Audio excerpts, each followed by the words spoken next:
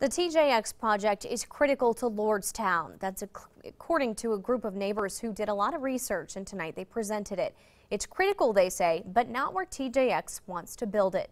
More details on the alternate proposals and could they work. The rezoning of the residential property is not necessary. Kathy Dixon represents the group that calls itself Lordstown Concerned Residents for the Right Project on the Right Property. The group wants the project to happen. We need the jobs. Just not where TJX wants to put it. That are for sale, that would suit their needs and would not require rezoning of any residential properties to industrial. The proposed site on Halleck Young and Ellsworth Bailey Roads is zoned for residential.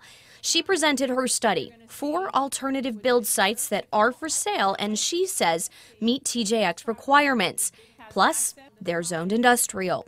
The neighbors at the meeting and her group don't want any property near them rezoned from residential to industrial because of effects on existing neighborhoods.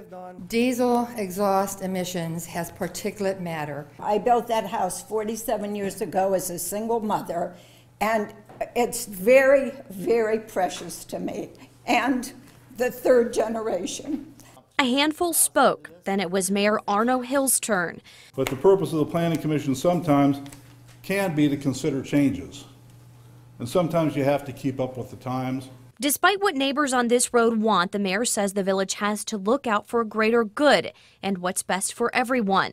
And finally, the answer to the question you've probably been wondering. Doesn't TJX already know about these alternative sites? They did tell me today they have reviewed all the other sites. TJX submitted a zoning change request today. It'll be heard at the Planning Commission meeting 1 week from today, the 25th. Neighbors and leaders expect to learn more from TJX on the plans for the Home Goods Distribution Center next week.